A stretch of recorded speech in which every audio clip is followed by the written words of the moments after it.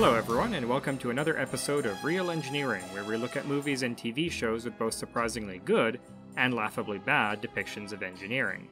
This time, we're going back to the James Bond universe to look at the film that finally cemented the venerable Bond formula, 1964's Goldfinger.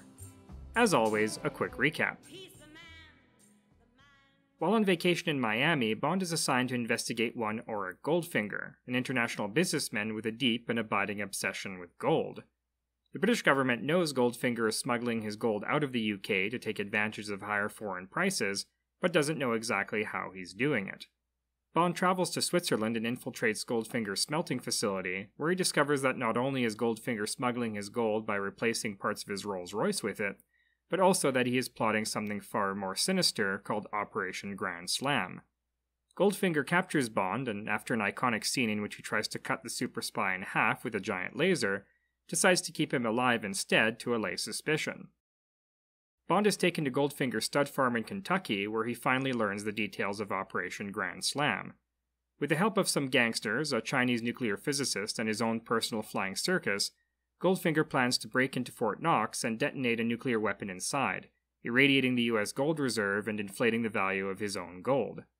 After turning Goldfinger's personal pilot Pussy Galore in a decidedly problematic scene, Bond and the US Army managed to foil Goldfinger's plan and disarm the bomb with just seconds left on the timer. The end. Now, you'd be forgiven for thinking I'd go after the film's most iconic piece of tech, Goldfinger's giant laser of doom. But aside from laser beams, especially of the cutting variety typically being invisible, there actually isn't a whole lot wrong with that particular scene.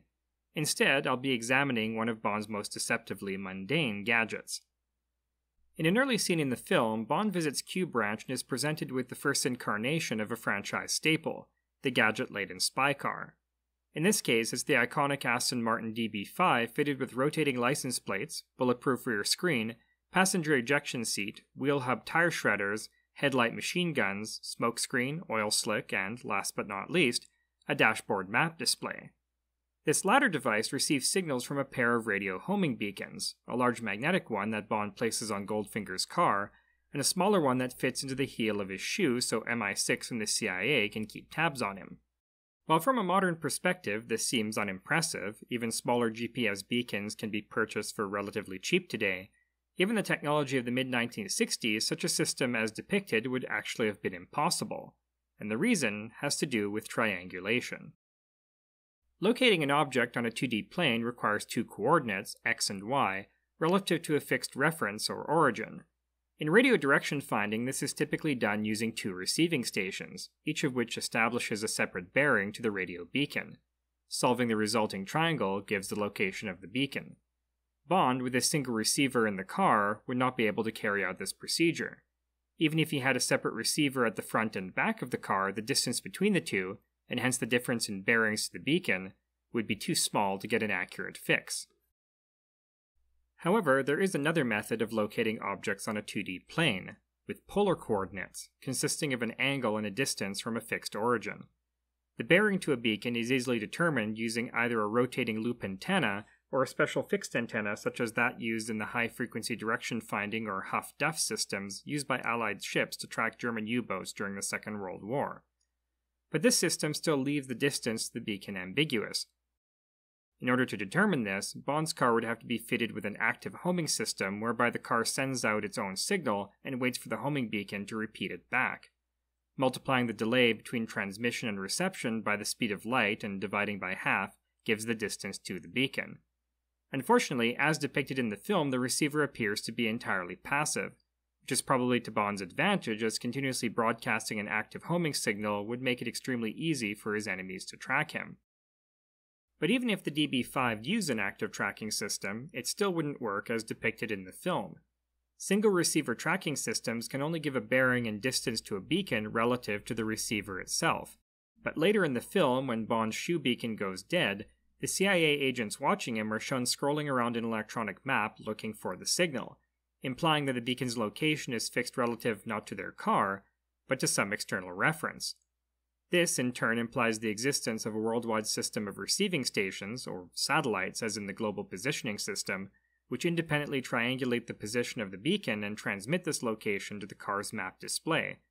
but no such system existed in 1964, the first prototype GPS satellite not being launched until 1978.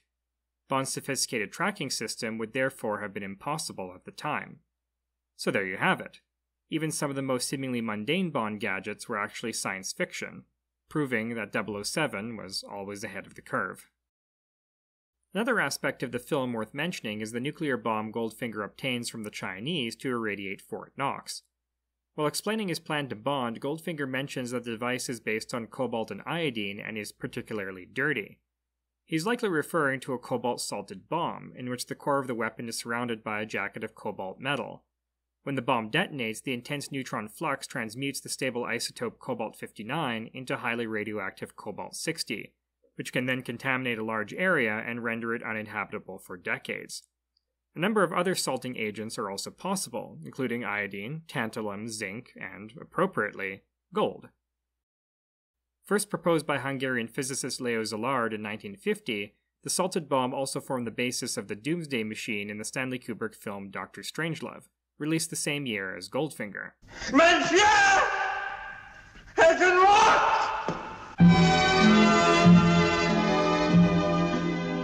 But while the physics of Goldfinger's bomb are feasible, its source is rather less so, as China only carried out its first nuclear weapons test, codenamed Project 596, on October 16, 1964, a full month after Goldfinger premiered. Not only was this bomb based on the early American Fat Man and Soviet RDS-1 designs and thus significantly larger than the device depicted in the film, but it was fueled by uranium-235, an isotope that is far more time and labor-intensive to separate and enrich than reactor-bred plutonium-239.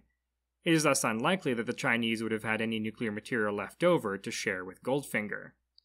It only gets worse from there.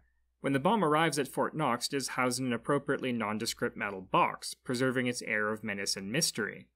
But when Bond manages to break the box open, wow. Just wow. Granted, the internal architecture of many nuclear weapons or physics packages are still classified to this day, but I can guarantee that precisely none look like whatever this clockpunk fever dream is supposed to be. While real nuclear warheads sometimes have moving parts such as safety devices or the mechanism in boosted fission bombs that injects tritium gas into the core, what all these other moving bits and bobs are supposed to be, I have no idea.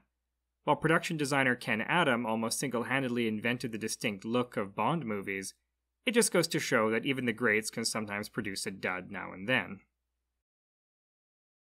Thank you for watching, and see you on another episode of Real Engineering, only on our own devices.